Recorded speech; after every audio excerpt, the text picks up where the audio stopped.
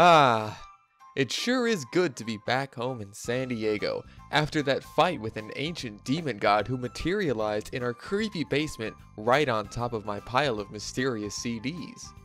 It's too bad that in the ensuing battle, we not only lost our house, but I was also turned into a poorly animated cartoon. Oh well, after a long streak of not uploading videos, there's only one thing to do. I'm gonna go play some video games. I may as well check in on my comments real quick to see what people have been saying in my absence.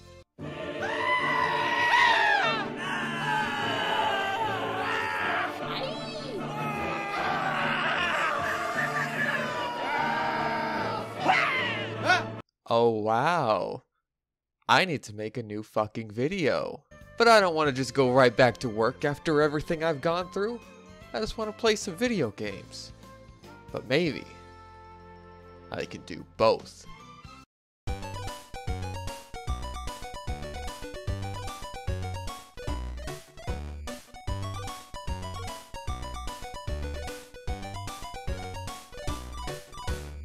Creepypasta games.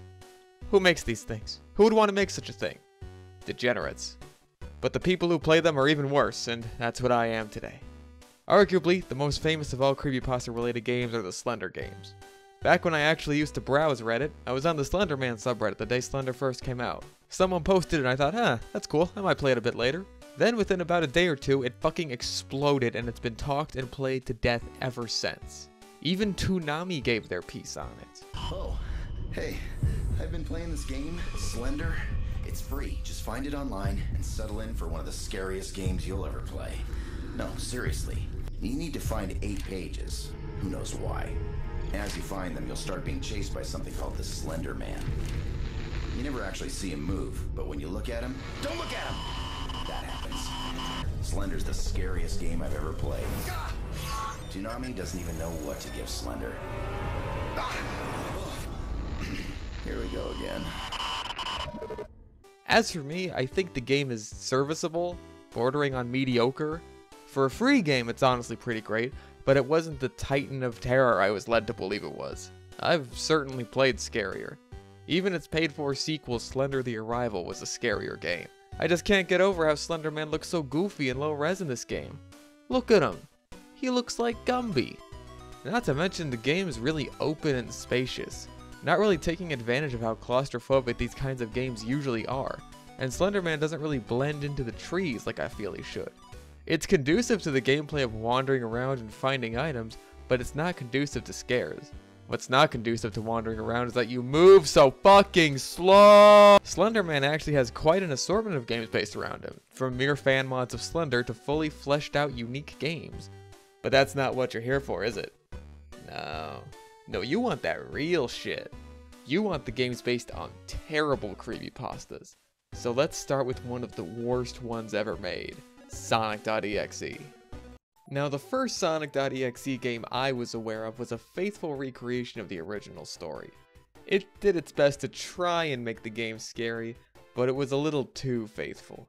It had all the same stupid distracting shit like the Kefka laugh, the hyper-realistic I am God image, all the dumb shit that makes Sonic.exe what it is. Short of the protagonist, of course, you're gonna have to fill those shoes yourself. Over time, the game was updated and more content was added, but I never really kept track of it because of the concept. I mean, how much better could a Sonic.exe game possibly get? Well, the latest iteration of a Sonic.exe game came out this year, and wow, this took a fucking turn. Sonic.exe, The Spirits of Hell, is a roller coaster ride.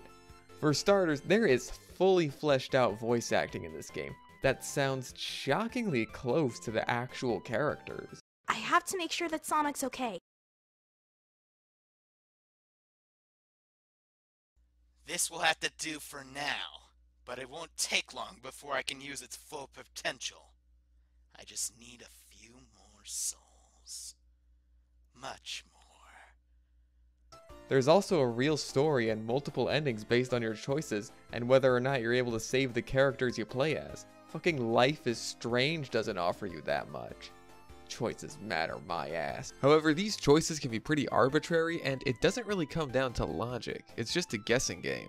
One of them is just, hey, pick which button to push. The English in the game's text still isn't that great though, so that much is kept true from the original. It's very important in that game. You have two choices, one of them bad.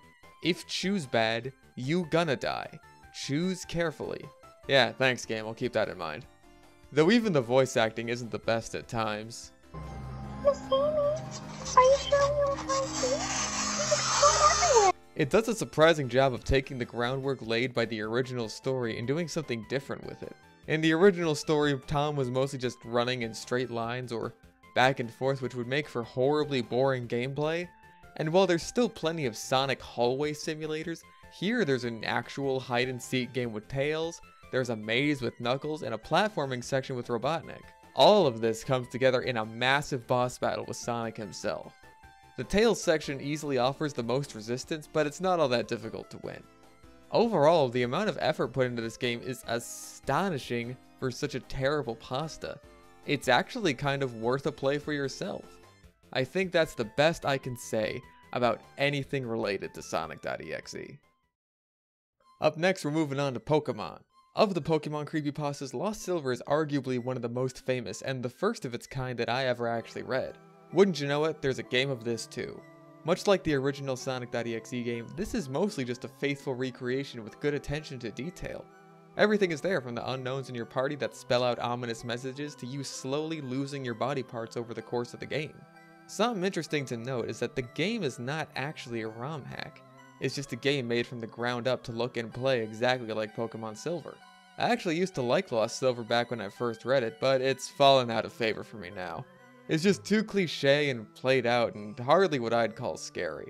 The part of the Jello Apocalypse fanfiction video that talks about creepypastas is largely a parody of this pasta and sums up my feelings on it pretty well. On the file, I am in Elite Four versus Lance and only have 6 Pokemon in my party. They all unknown and they spell, "You're dead." Pretty suspicion, I think, but probably just something in my eye.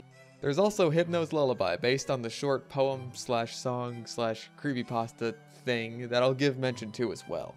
Basically, there's a plot where a bunch of children have gone missing, so you go looking through the berry forest and become captured yourself by the offending Hypno. Honestly, these games aren't really anything special. They're just short little walking simulators that are meant to be spooky, so YouTubers can react to them and be like, "Oh my gosh, a Pokemon is so scary." I guess it worked though. I don't have 700,000 views on my videos, god damn. Ultimately though, there's not much in the way of actual gameplay. It's usually just a single battle that you have no chance of winning so that spooky things can happen. I guess it's because the actual battle parts of Pokemon are really hard to make scary, but then the overworld wandering is the most boring part of gameplay. So there's a real conflict of interest here. Overall, there's nothing too special here. Now I know what you're thinking. Fish, video game pasta video games based on video games are nice and all, but what about for non-video game pasta video games? Well, let's look into some of those. I found a Squidward suicide game after Googling it, but this was an exe file that I was not willing to download. I'm sorry, I don't want to fuck up my computer for this. Thankfully, someone else was brave enough to do it instead. Thanks, Creepy Faded Spark. This is honestly one of the worst looking games I've ever seen.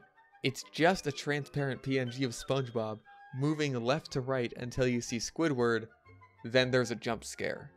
That's the whole game. The whole experience lasts about 45 seconds total. I think Creepy Faded Spark's reaction sums it up perfectly. Do you deserve a hug? Or Sonic.exe?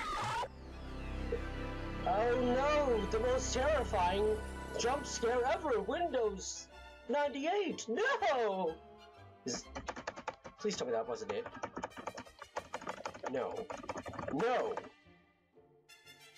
That was horrible! This is actually worse than the source material. I can't believe you got outdone by Sonic.exe here, Squidward Suicide. You should be ashamed of yourself. What about Laughing Jack?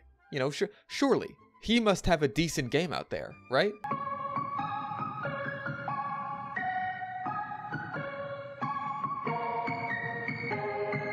Hey Snuffbomb, when you made the spooky child murderer character, is this about what you had in mind? There is nothing to this game except for dressing up Laughing Jack in a predetermined set of clothes. I would expect to find this kind of game on some Disney bootleg site with other riveting games like Elsa Fingernail Clipping. That one was a classic. Underwear option, what is... Oh no! Oh no, look at that! This is the worst! I spoke too soon. Clearly, this is what Snuffbomb had in mind when creating Laughing Jack. The character has never left me this traumatized before. Trying to move on from this horrible experience before the nightmare set in. Okay, we got a new one here. Creepypasta Fighters. Well, this one seems to be a fighting game. Works for me, actually. This is a half-decent concept. It's actually able to take advantage of some of the crazy characters and abilities in creepypastas. Let's go for it. Evil Ed? Who the hell is Evil Ed? This is clearly Jeff the Killer. Can I switch characters? No, I guess not. I'm sorry, the Razor? So Evil Double D is fighting a scooter. Yeah, okay. Battle for the ages here. Let's get it on. Round 1. Fight.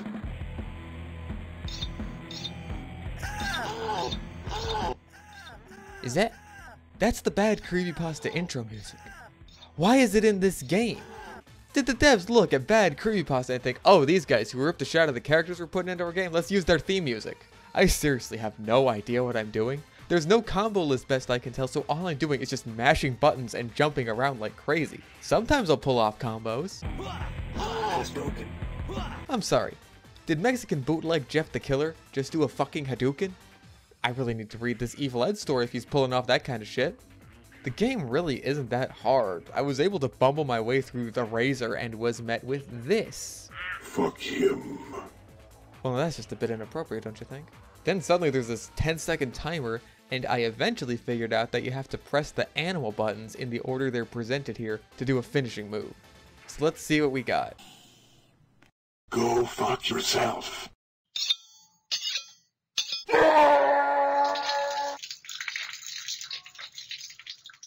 Fatality. Pussy. I'm at a loss for words, honestly. I can't tell if this is genius or retarded. I didn't want to have to go this far, but I've already run out of options. I refuse to have the best game I look at tonight be Sonic.exe. We've already strayed into his territory with his Mexican clone, Evil Ed. It's time to look at Jeff the Killer games. Oh, wow. There are a lot of these. It shouldn't surprise me, but wow. This is almost rivaling how many Slender Man games there are. Let's kill Jeff the Killer. Sounds good to me. Oh, shit. This kind of looks like an actual game. Sure, the poly count is low and the textures aren't great, but for a browser game, this doesn't look half bad. I can also see that Jeff is accompanied by his longtime established companions, the Giant Rat Brothers. Come on, guys, come on. You can't pretend you don't remember them. Rats, we're rats, we're the rats. You are trapped in Abandoned City, but you are not alone. There is Jeff the Killer and his evil rats. See? Part of the lore. So this game's premise is essentially a Slender clone, but you have a gun and fight Jeff the Killer. And his rats. This seems kind of antithetical to the Slender formula, but that's because you're supposed to kill Jeff every single time you do something of importance. Find one of the lanterns, kill Jeff. Ooh, look, a fucking assault rifle here in the park. There's Jeff, better use it. Shotgun, Jeff. I didn't play long enough to see if there was a rocket launcher or sniper rifle to kill Jeff with. Jeff kind of spawns out of thin air whenever you reach a certain point of interest, and he's so easy to deal with that the game is pitifully easy. Or it would be, except his mouse sensitivity is fucking atrocious. But even then, you have regenerating health and there's plentiful health kits all around. Not to mention, Jeff and his rats don't do much damage to begin with. Ooh, yeah, that's intimidating. You gonna tell me a spooky ghost story? There's not much to this game, but it's not the worst thing in the world. It's also apparently part of a series which I can assume contains mostly similar games. Let's try Jeff the Killer now. This one's real bare bones. It's a 2D side-scroller where you have to walk around your house looking for, apparently, code sheets? Not sure why. Not sure why you have a poster of Slender Man in your room either. Along the way, you can hide from Jeff the Killer behind curtains and in cabinets. Oh, look at you. There he is, folks. Picture of horror. Let's be real, though. Best part about this game is you can make your character do the moonwalk. I didn't get far in this one. There's no jump scares or anything, and it's apparently just another tedious Slender clone, but in 2D. Yeah, no thanks. Next. Okay, here's another one. Jeff Origins. This is apparently the sequel to a game that was, by the creator's own admission, so bad it was considered the Room of horror games. It was so terrible, he actually deleted it from GameJolt because it was not worth having up there. I could only find videos of the original, and it seems... What happened? Why did that happen? What? There's a few corpses in one of the rooms in the back. Please don't tell me your son is one of them. He's buried, boy. Those corpses are all of his victims. Sure enough, one of them will be you if you don't scram. I'm just stepbrother. What? That makes me feel. Not great. But hey, we have the sequel now. Surely they've learned from their mistakes. Maybe they've made something decent to close out on. Let's find out. Okay, well this is promising, I'm sure. Just the same 3-second background loop over and over for our title screen.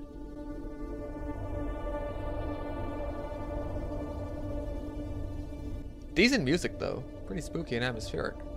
Well, let's not beat around the bush. Play single player. Oh shit, it's a level select?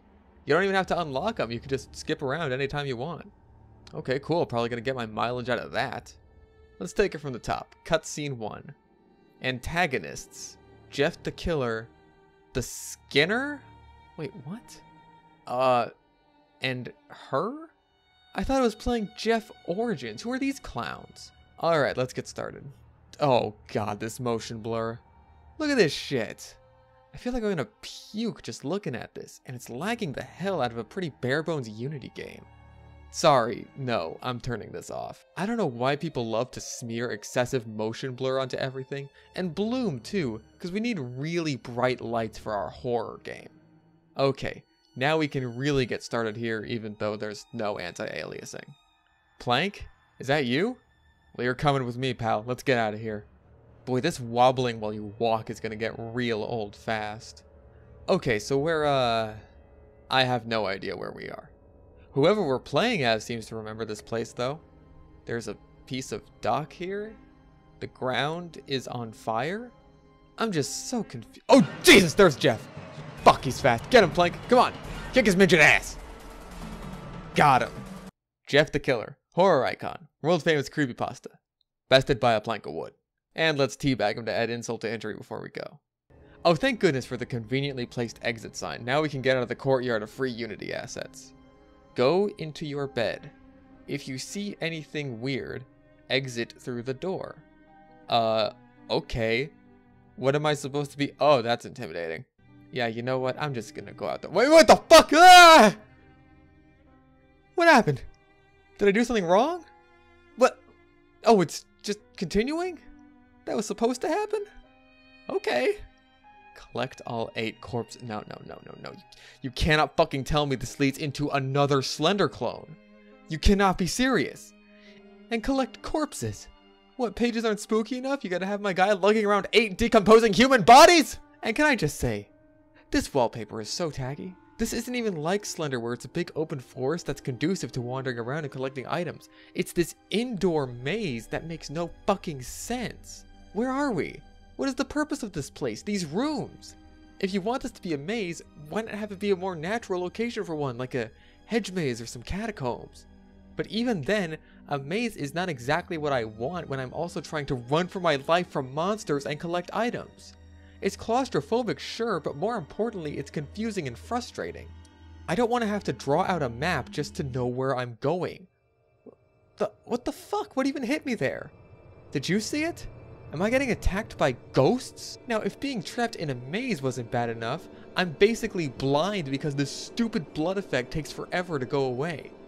I found the barrels, but that's not enough proof someone was here. Hey, here's some fucking proof for you. How about the human corpses you're carrying around with you? What do these barrels represent? A thought-provoking question, to be sure. Very philosophical. I got to 2 corpses left, but I got sick of wandering through this fucking maze half-blinded by blood. I think I've seen all this level has to offer. Thank God there's a level skip. Cutscene 2, I guess. What's this over on the ground here? What the fuck?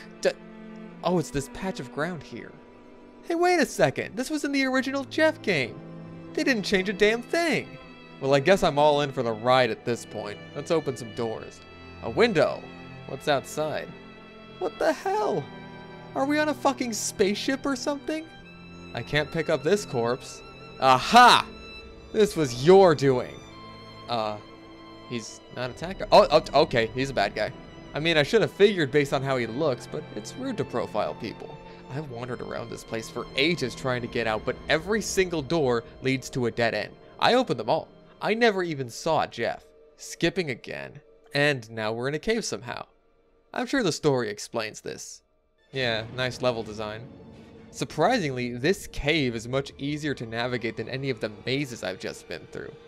After a quick run-in with a little girl who insists on breathing down my fucking neck, and some fucked up level geometry that slows down my running for no reason, I managed to brainlessly bumble my way through it.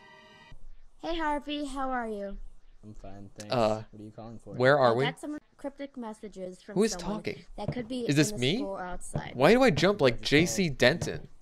Hold on, someone's knocking at my door. I'll be right back.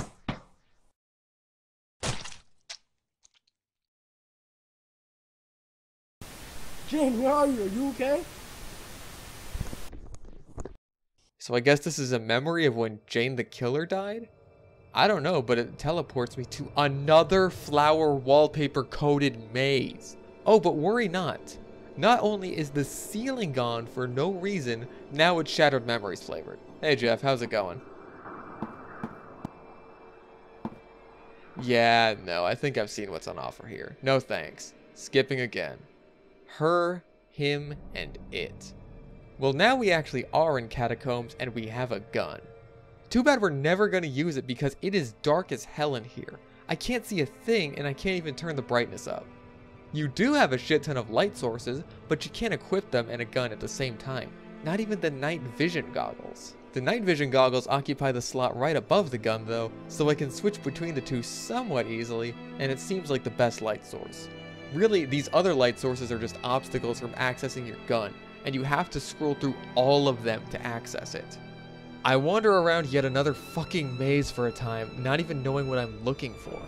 I run into Jeff, and because the blood blinds me, I can't even see him to shoot him. Fuck this game. Let's just see the ending. The nightmare is over. You've been in a coma for quite some time. You're wondering, what happened? You fell a long distance. We don't know how. Do you remember Jeff? It's the anniversary of his death today. March 13th, 1987. He was shot and killed for stabbing your old friend Jane. Do you remember her? Do you even remember the skinning of 1991? My lord, it was brutal. Happened twice. September and December of that year. In September, your schoolmate Jonathan Fiondo was skinned and eaten alive. Body was taken from his casket. Was never found again. Then in December, someone ate more than a dozen people and hid them in an unfinished area. Luckily, your dad was an investigator. He found them all but quit right afterwards. You'll be fine though. Just think about what you last saw. I win. I don't feel like a winner. I can't believe it. Every single game fucking sucks. Sonic.exe was the best one of the night. That can't be how it ends. I refuse to let that be how it ends. We're ending this video on a fucking high note, goddammit. Even if I have to bend the rules a bit. Now this is not a game based on a creepypasta, and honestly it's barely even a game. But it is a pretty great experience if you can stomach the cutesy anime vibe it starts off with. Yes, I'm finally talking about Doki Doki Literature Club. This was actually going to get its own video, but I didn't go through with making it since so many other people have said their piece.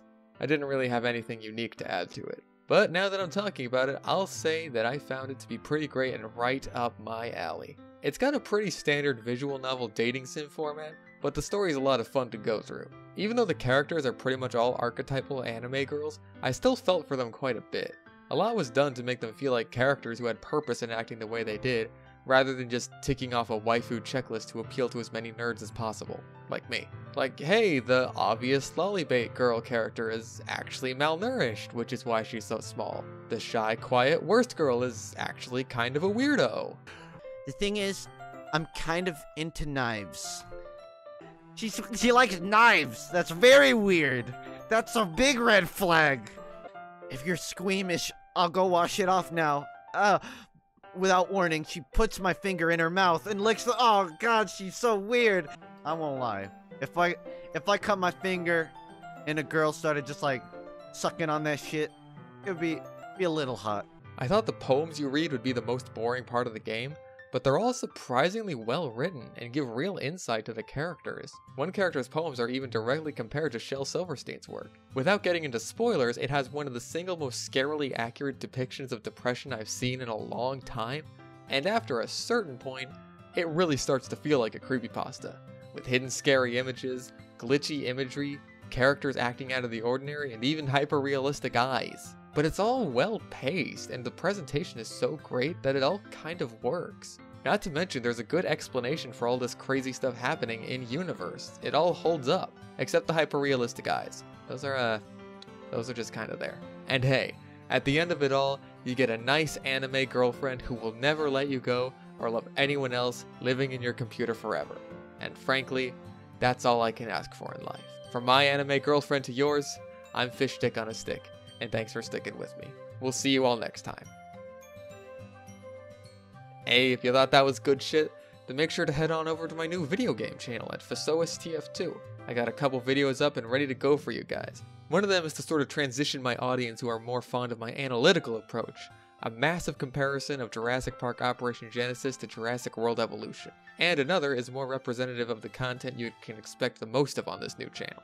It won't take away from the other videos, the majority I'm just going to be making in my spare time when I'm already playing video games. These big analytical videos will only come out every so often. So again, thanks for watching, and I'll see you all next time.